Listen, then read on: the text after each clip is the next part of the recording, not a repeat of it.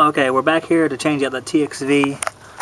It's been a couple days I had to order the TXV, and what I'm going to do now is the homeowners went on vacation, but I told them I could control the system functions from the air handler in order to check it out and charge it.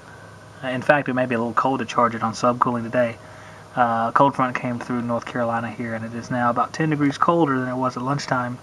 It's only been a couple hours, so it's probably in the mid-60s, low 60s, and typically you need it around 65 to get a proper subcooling reading off a TXV. What I wanted to do first was I'm going to check the defrost board, because I can't go inside because they're not here, to make sure we're set in cooling. Because when I pump the system down using the contactor, I'm going to need the system to be in cooling for the proper refrigerant flow, so I can pump the refrigerant into the condenser coil, which is a lot easier to do with R22. If this was R410A, that might not be possible because of the pressure, the pressure differences. Okay, so what I want to see is whether or not between common and this orange right here, which is a reversing valve, make sure we have 24 volts. I got our leads on there, and we do have voltage, so it is set in cooling, so it will work just fine. The next step is you want to take your liquid service valve and shut it all the way off, because you don't want to pump any more refrigerant out of the air conditioner and cooling. You want to pump it into the outdoor coil and keep it there until the repair is over. Okay, I'll now set the service valve wrench on the suction valve, so when our unit is done pumping down, we'll notice the pressure will be dropping. Once it gets to 0, we can go ahead and shut it off, then release the contactor. We're going to depress the contactor to do this, because if we only put the unit into air conditioning, it may run for a while, then shut off on low pressure and still leave some of the refrigerant in the lines. We want to get all of it out of the lines. And the only way to keep the compressor running is to keep that compressor, the contactor, depressed. As you see, our pressures are now at 0, and we can go ahead and make our repair. And then go ahead and repressurize the lines with nitrogen to check our repair, then pull a vacuum and release the charge back into the system. And alright, now that our pressure is down to 0, we can go ahead and make our repair.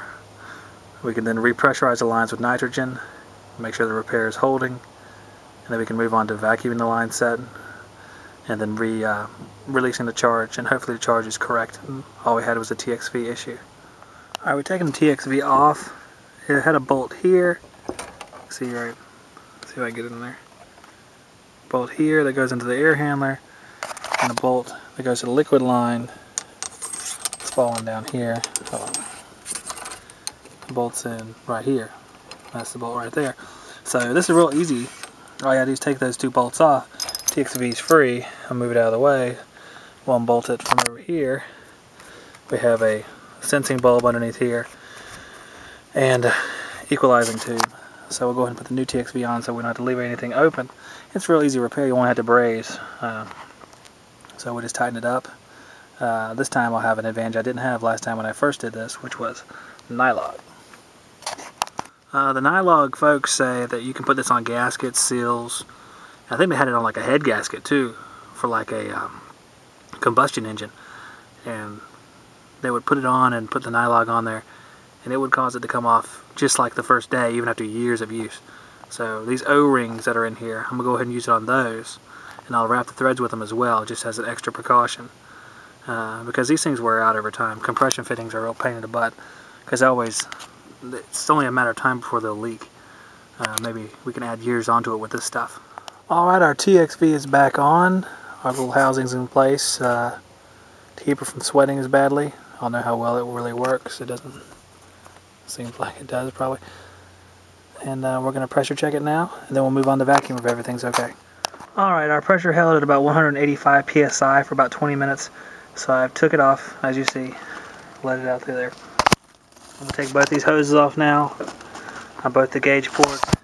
I'm going to put on my valve core removers and take the cores out so I can get ready to perform a vacuum. Alright, the vacuum's been running for a few seconds. It's quieting down now. Does a real good job. Come down a little bit slower than it would be if it was. It really skyrockets on dry systems. You have a brand new line set and a brand new coil. It really zips down. I remember earlier in the video I was remarking how this motor was shaking a little bit when it started, or kind of going back and forth. And I was wondering whether or not that was a problem that the motor was having. So I did some research on it, and in fact, it is not a problem. Many of you might know this already, but these particular motors will hunt back and forth to sense a proper rotation, and then they will take off in the proper rotation. So there's actually a perfectly normal part of operation whenever they hunt for the first few seconds back and forth to find the proper rotation.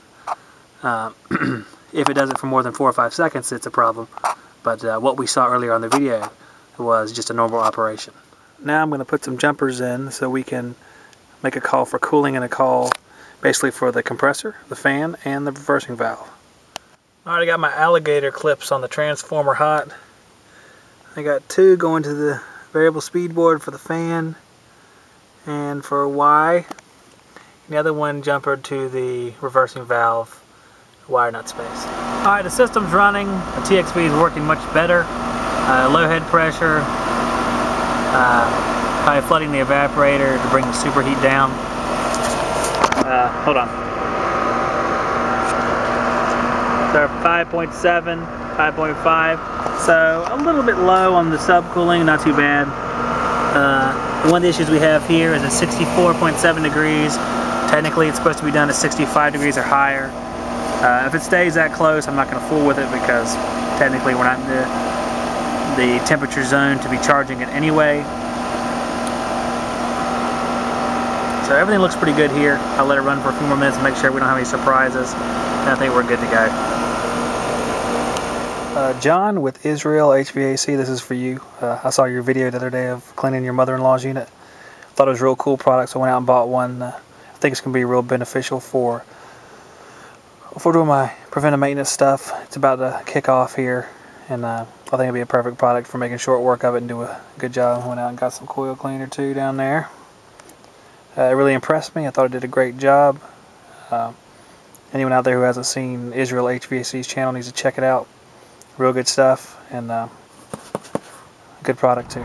Well, I'm all done over there at the TXV changeout. The subcooling ended up being around 6, so we were even in acceptable ranges. It was a little cold to do the actual charging for the TXV, but I'm satisfied that we're good to go. Everything worked out great. The ECM blower was coming on without the call from the fan and for a call for cooling, but I think we may have an issue with that little harness and wire plug going from the variable speed control board to the ECM module.